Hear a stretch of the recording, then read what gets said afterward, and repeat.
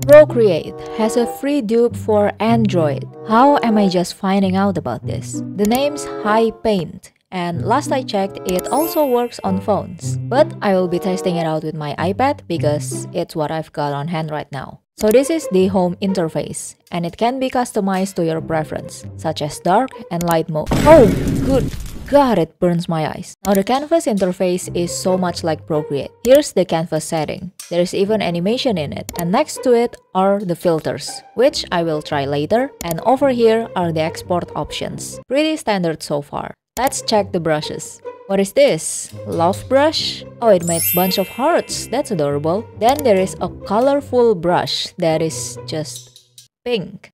Why not call it pink brush? And a character brush with HiPaint's mascot. It's pretty cute. I already made a canvas, but before that you can choose the interface for left or right-handed, which is pretty neat. I don't know if Procreate has that, I don't remember. So the first thing I do is look for brushes that feel like my go-to brushes in Procreate and HiPaint. I noticed that HiPaint brushes are really small, especially the sketching brushes. Like even the biggest size is still too small for me. I'm adjusting the brush maximum size to be bigger. They're also quite translucent, even the default round brush is a bit transparent. To make it more solid, turn on the cumulative toggle. Now we can draw the silhouette of this painting. This is why I need a big, solid round brush, because it's hard to paint the big picture with small brushes. And thank heavens it has Liquify tool. It's located next to the paint bucket on top. You can adjust the intensity by adjusting the brush size and opacity. The Liquify is pretty decent, not as smooth as Procreate, but pretty good for a free app. There are also some Liquify options.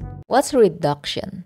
Oh, it's to erase the Liquify. That's pretty cool. The other options are similar to Procreate and HiPaint, so it should feel familiar. I will continue drawing the silhouette. If you're creeped out by flying heads, I'm really sorry. I've been collecting references of people interacting with statues. Well, most of them are making out with the statues. I don't know, I just think they're aesthetic. Maybe I have a thing for statues. These are the layer functions. It looks pretty solid. It has all the blending modes Procreate and HiPaint have. So it's looking pretty good so far, HiPaint. Now I will use the 6B brush to roughly sketch our painting. I noticed that you can pick colors by long pressing your screen, just like in Procreate, but since my pinky finger keeps accidentally activating it, I decided to just disable it. You can adjust the long press time as well, so it would take longer for it to pick color, but to manually pick color, use this circle in the bottom left. And I think that's pretty much the big adjustments I made in this app. Feel free to adjust it based on your needs. So far, it is similar to Procreate, save for some interface layouts. I'm drawing another cafe. I swear I should just be a cafe fan artist. He's so fun to draw. He's so full of expressions and so baby girl. I asked on my Instagram who should cafe kiss, and the majority voted for I'll hate them. I thought people would vote for themselves, but I guess you guys are not as delulu as I thought. I have faith in humanity again. Anyway, Procreate's brushes are very... how should I put it? Magnetic? Stretchy? I don't know how to describe it, but you get what I mean, right? Even the sketching brushes are like that. I actually prefer HiPaint's sketch brushes because they're quick and loose instead of magnetic. I just don't like having to adjust a lot of things for the brush when I first start. And why the statue I draw looks 10 times scarier than the reference? It looks really mad at Cafe for some reason. Unfortunately, I didn't find a brush similar to Flat Watercolor Opaque, my go-to brush in HiPaint, or Blackburn for Procreate. I usually just use one brush from everything, from sketching to rendering, but I'm gonna have to use multiple brushes in HiPaint. For clean sketch, I'm using the fountain pen brush. The brush is actually quite nice. It's a line art brush, but you can also draw loose lines with it. If you're using it for actual line art, you'll have to keep a steady hand because I don't think HiPaint has a stabilizer like HiPaint does. Okay, now, why does the statue go from looking scary to straight up homophobic? What's wrong with you, statue?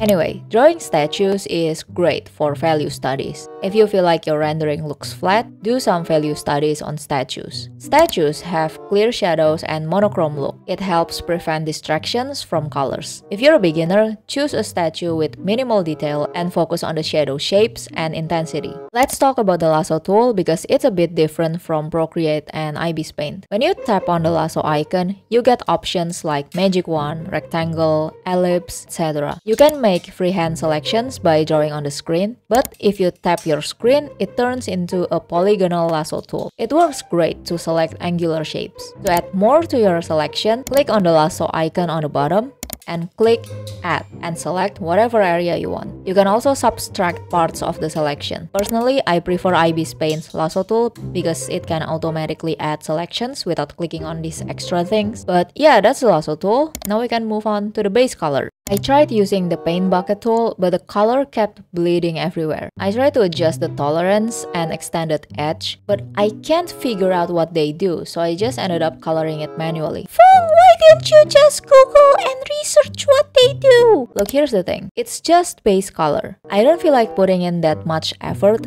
for just base colors. Alright, I'll be back in a few minutes. See you in the future. 2,000 years later. Hi, welcome back. Did you have a nice nap? I've grouped all the layers to shade them together, but unfortunately you cannot clip a layer onto a group in HiPaint. In HiPaint, however, you can clip directly to the group, but here I had to duplicate and merge the layers in the group first, and now I can clip a layer on top of it without any color bleeding. Procreate is similar. You cannot clip a layer onto a group there either. For hard shadows, I looked for a textured brush in the library but couldn't find the one I liked, so I used a medium and hard airbrush. I play around with the opacity to create midtones. I tried the smudge tool but it felt too weak, so I switched to the blur tool. However, the default blur tool is too strong and it softens the image a lot, so I suggest you modify it. I'm just too lazy to do so. It's quite hard to blend the skin color, even with the blur tool. I end up using the watercolor brush, which has a soft, watery feel, and thankfully, it works great for blending. So far, I have used 7 brushes in HiPaint. Default round brush, 6B pencil, fountain pen, soft, medium, and hard airbrushes, and the watercolor brush. That's a lot of brushes. Normally, I just use one. Also, I'm still getting used to HiPaint, so this painting is coming out rougher than usual. It takes time to get comfortable with a new app. I mean, I used to dislike HiPaint because it felt wonky compared to Procreate, but now I use it more than Procreate. However,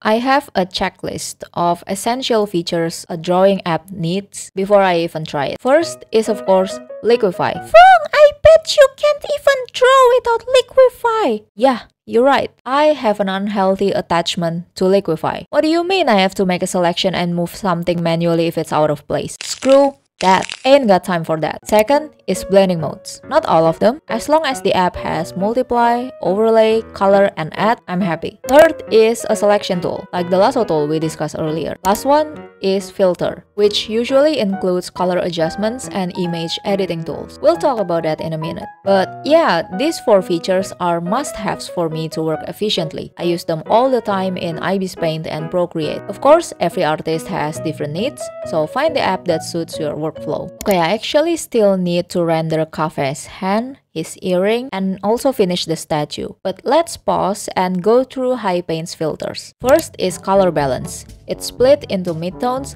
shadows, and highlights, making it easy to adjust colors separately. I usually use cool colors for shadows and warm colors for highlights. HiPaint doesn't have this separation, so HiPaint's color balance is better. Next one is luminosity. It's basically to adjust brightness and contrast. And then hue and saturation, which most drawing apps have. Next is natural saturation. I don't know what this is, so the top one only affects Cafe saturation, while the bottom affects the whole image. I don't know either. Next is opacity. It's to adjust the transparency. Next we have Gaussian blur. Pretty sure all of you know what it does. And then motion blur. Oh, good lord, it's like I'm tripping. Oh, they have sharpen. I always use sharpen to add crispness to my finished artwork. Next one is noise. It adds a paper-like texture, but it slightly lowers contrast. The last 5 are photo style filters.